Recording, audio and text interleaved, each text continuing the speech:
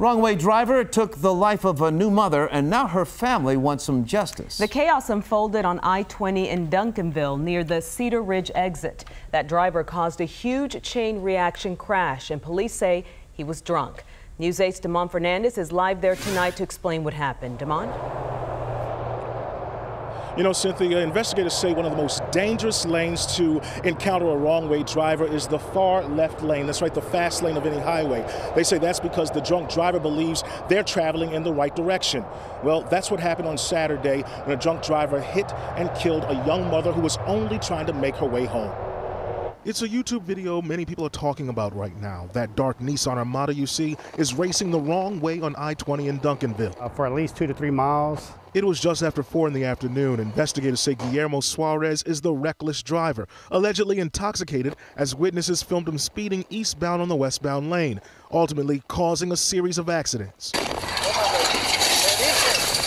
One spinning off from the other. The last accident ended up hitting somebody head on, and the lady in that vehicle actually died at the scene. 23-year-old Amberly McCray is the driver who died at the scene.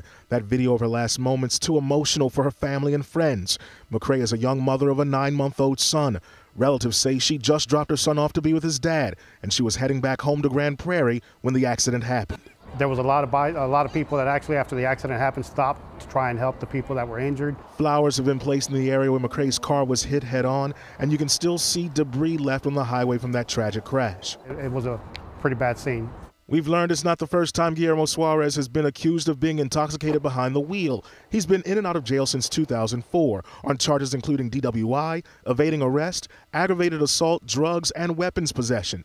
Suarez is now in the intensive care unit in the sheriff's custody. He's being charged with intoxication manslaughter, and I believe he had an outstanding warrant for driving while intoxicated. Still, Amberly McCray's grieving family is stunned right now. Her mom says their message to Suarez is he's going to feel what he did to their family.